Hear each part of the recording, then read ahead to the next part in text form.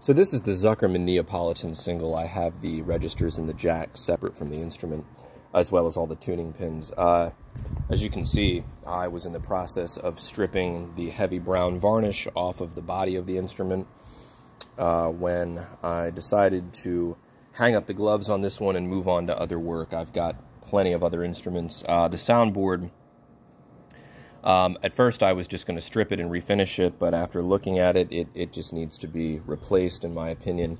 You have a small crack here, which is inconsequential, but you have like a chunk of the soundboard missing here, and it looks like someone just tried to fill it in with wood glue.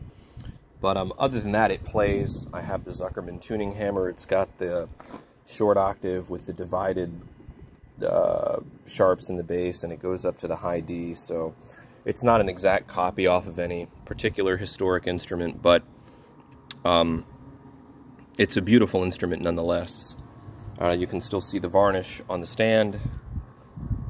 You can leave it on there or just strip it, but I mean, either which way, it'll be a beautiful instrument when it's done. My sincere advice would be to replace the soundboard, but if you don't mind this here, then, you know, by all means, just leave it as it is.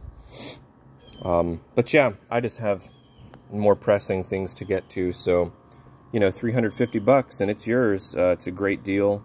You'll have a beautiful instrument, and like I said, before I took the strings off and the action, the jack's out, it played, and there's a video of it playing when I got it, so yeah, you can just restring it up and play it if you want to. I mean, it doesn't look the best cosmetically at the moment because of all the varnish that's up there, but you know, a few more coats of chemical stripper and some steel wool will take it all right off. And then if you were to maybe wipe the outer case down with like some linseed oil or even just some wax, it would look nice. So I just can't understand why somebody would put varnish on the wood that's already beautiful. I think it's Alaskan yellow cedar.